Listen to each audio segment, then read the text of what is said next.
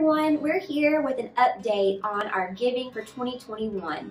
We want to start off by saying thank you for the many ways that you have supported the ministries and missions of Highland Valley United Methodist Church.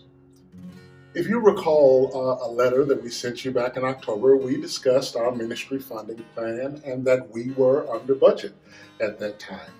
We still continue to press forward and do the necessary work so that we may wrap up 2021 in a strong and effective way.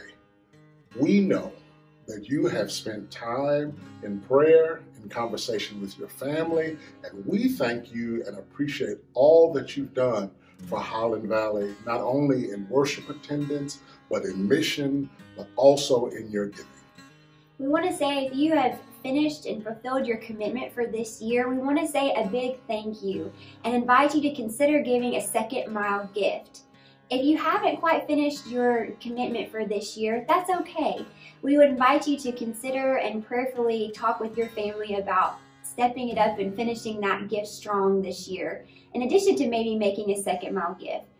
And if you're someone who maybe has never given to this church, this is a time. This is a time when your gift, no matter how big or small, can help us to finish this year strong and be ready to begin a new year of ministry and a new time in this church. Giving is easy. We have many opportunities, many ways for you to give, and we appreciate any opportunity that you go by online, that you come here in person and visit with us, that you send your gifts or your commitment cards by mail. The ministry funding plan is essential to the life and work of Highland Valley United Methodist Church.